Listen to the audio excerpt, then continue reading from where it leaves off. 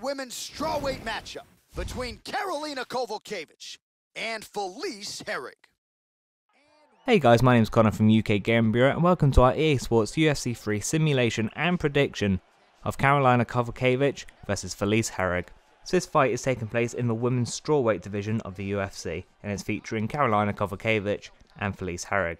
Now Felice Herrig is boasting a record of 14 wins, 6 losses, with 4 of those wins being by submission.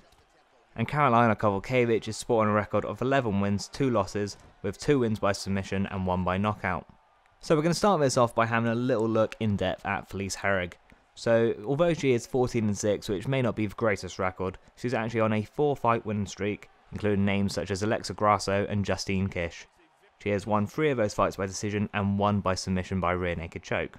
Now Felice did actually used to kickbox and she comes from a striking background, but I would actually say her grappling is her strongest asset. She has a lot of submission wins, as we said before, she has 4 submission wins, and she's very good at controlling people on the ground even if she isn't getting most finishes themselves as well.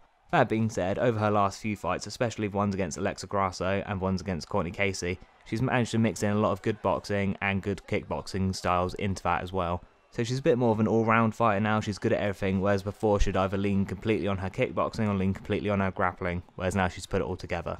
Now before in the UFC, she was training wins for losses, she'd win 1, lose 1, win 1, lose 1. Whereas this little streak she's got going on has actually almost put her in title contention, and a win over Karolina I think would actually net her a title shot in the very near future. Now let's have a look at Karolina Kowalkiewicz. She's currently 1-2 in her last 3, but those 2 losses are nothing to be ashamed of. They come to Joanna Jędrzejczyk and Claudia Gadelha. Before that she had a 10-0 record in the UFC, with her last win actually coming over Rose Namajunas, who is currently the UFC's strawweight champion. Her last fight was a unanimous decision victory over Jodie Esquibel. Now Karolina herself is very striking oriented, she has very good boxing, she has good kicks and she's very good in the clinch as well. In her fight against Rose Namajunas, it was a very close fight, it was a split decision, but I think what edged out that win for her was she managed to get a lot of dirty boxing in and she was very good in the clinch, whereas Rose tended to fade away from there. Now although she is a striker and that is predominantly how she fights, she does have a lot of decisions, so she's not really known for having a lot of power behind those punches and not a lot of power behind her strikes. She is very much more of a point fighter on the feet as opposed to a knockout artist. So this matchup between the two of them is actually very interesting to me because there's no clear way of who it goes. If you look at Karolina Kowalkiewicz, she's definitely fought the more experienced fighters. She's fought Rose Namajunas, Joanna Jędrzejczyk, Claudia Gadelha. You could argue those are 3 of the best women in the division. Like, that's not even an argument, they are 3 of the best women in the division. Whereas Felice Herrig, she hasn't had that big win yet, but obviously Karolina, being Karolina, would do that for her. Stylistically, I think they're actually very even on the feet. I think maybe Karolina has the edge in the pure boxing, but when it comes to using the kicks as well, I say Felice has an advantage there. In the clinch it'll be very interesting, as I mentioned before, Karolina is very good there, but Felice is no slouch there either. When it comes to grappling on the other hand, I would put that all in Felice's corner. Karolina hasn't shown too much off of the ground, she's shown some good offensive abilities with her submissions, but defensively she hasn't really shown much. In fact, her loss against Claudia Gadelha back at UFC 212, she was taken down and just immediately strangled with a rear naked choke a few minutes into the first round. I would definitely say that Felice has more ways to win this fight. I don't really feel like either of these 2 girls are going to be getting a knockout or a TKO, but I do feel like Felice can submit Karolina, whereas Karolina maybe will not be able to get herself in the position to submit Felice. Another important thing that no one really thinks about, because obviously it's not to do with skill, but the momentum is clearly in Felice's corner. She has 4 wins on the trot, she's looking like she could potentially get a title shot soon.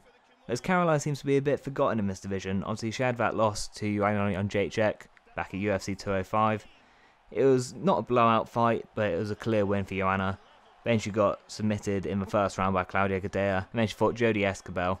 It was a good win, but it's not over a big name opponent. So people are forgetting about her a bit. Maybe she wants to get a big win over Felice and put a big stamp to say, hey, I'm still here. So when it comes to predictions, like I said, it's very hard to predict because they are, even though their styles aren't the same, they're sort of very similar in how they're kind of good at everything but not great at anything. It is quite a 50-50 match, but purely because of momentum, and she has more grappling prowess, I'm going to go with a Felice Herrig win. I think I'm going to go with a Felice Herrig unanimous decision win. That is my prediction.